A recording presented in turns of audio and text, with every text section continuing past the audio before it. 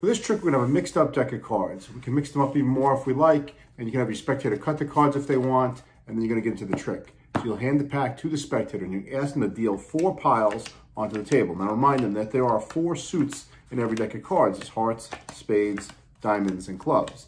So they're going to deal into 4 piles until they want to stop. They can go as long as they want. They can stop whenever they want.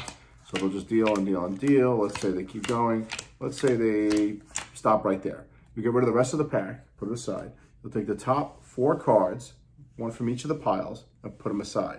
Then one by one, you're going to ask them to pick up the rest of the cards in the pile in front of it, mix them up, pick any one card from this pile, put it here, and get rid of the rest of the cards.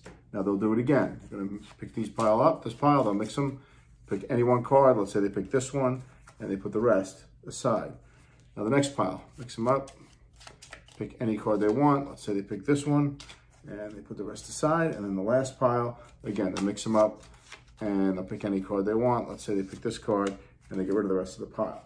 Now we're going to look to see how they did as far as getting the suits to match. So in this case, they had a diamond, and they picked another diamond. In this pile, they had a spade, and they picked another spade.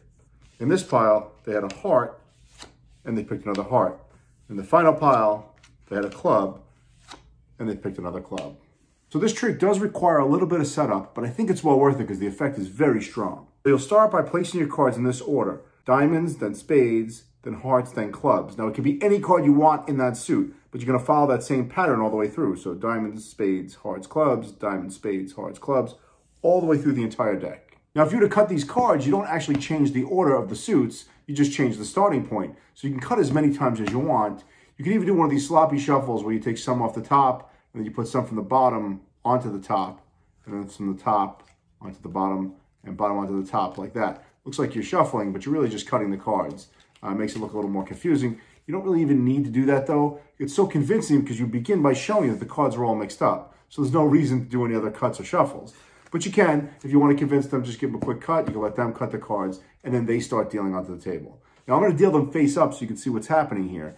It doesn't matter where they start from. It's always going to go into these 4 suits, right? So they can deal as many cards as they want because every card in that pile is going to be the same suit. It has to be because you separated the cards into the suits. So now no matter where they stop, let's say they stop right there, you get rid of the rest of the deck.